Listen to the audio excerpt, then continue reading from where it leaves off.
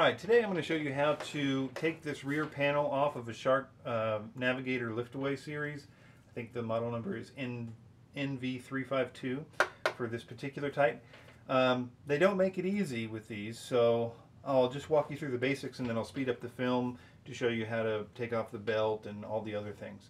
Obviously you're going to want some screwdrivers. Phillips head and flathead is what I use, but just for prying for the flathead. Take off the obvious screws, 1, 2, 3, 4. Yeah, that's 4 obvious ones. The ones you might miss, there's 2 underneath these little wheels. The actual wheels aren't on this one. And what you need to do is pop these little cylinders out, and when you put them back, you kind of use the screwdriver to pop them back into place. And then and then there's actually 2 more screws that you might miss. Well, there's 2 that are right here. They're pretty obvious.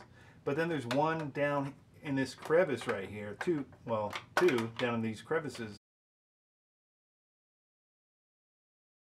Okay, and now if this is the first time you've done this, it probably is going to have a few little pops and stuff that you might need to work it a little bit. But basically, once you get those screws off, it just comes right off. Alright, once you take the cover off, one of the more common things that people do is change out the brush or do some maintenance on the belt. So let's show you how to do that. The easiest way to get this off here is not to try to pull it off or do anything. It's actually very easy. There's 2 little slots where this black piece is on either side, and you just easily lift it out of there, well, at least on one side, where you can get the belt off.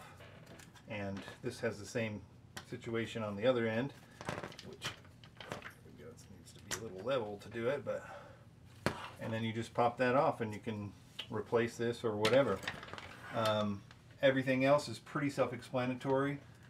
These motors have very easy connectors, so if you had to get a spare part or whatever, it should be pretty easy to replace. These wheels pop off pretty easy as well. And putting it back together, basically just reverse.